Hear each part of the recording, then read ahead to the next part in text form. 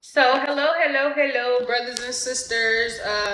Welcome to the Worshipers Retreat. My name is Rhonda, and it's been a minute, but I'm back now. The Holy Spirit had me to take a break. It was much needed, and He told me, okay, your break is up. It's time for you to come back and do videos. So, y'all might not see me all the time. And when that's the case, then I'm just, God has me doing other stuff or just basically spending time with him. So yeah, and I try to be obedient. But anyway, the name of this video will be entitled The Russian Takeover.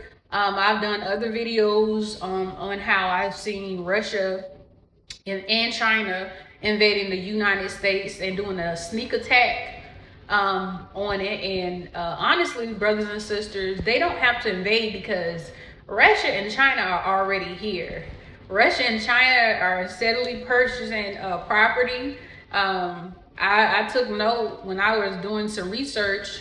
A lot of the properties, even for if you want to like get a rental or whatever, they're owned by Chinese.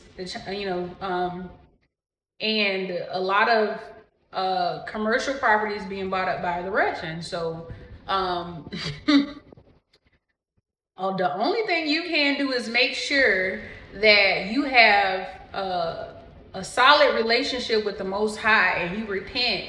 So in the day of judgment, and I'm not talking about the end of the world because how many know we being judged now, okay? You'll be on the right side. You'll be on the side of the Most High, and He will protect His people.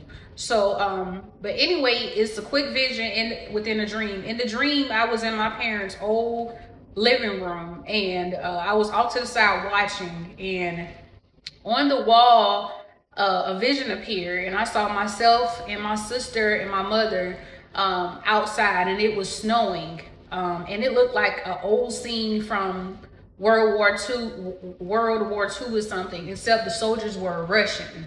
And Russian soldiers were behind us, but they weren't bothering us. And the Lord let me know that we had found favor with them because, we were living holy lives or whatever.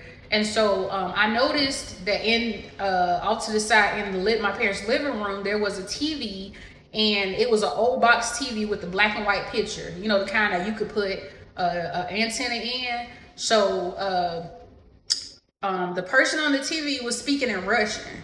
A radio appeared, and from the radio came Russian also. And so the Lord just let me know that this will happen, and America will go to war and lose, and for us to prepare. So God bless, and work on your relationships with God, you all.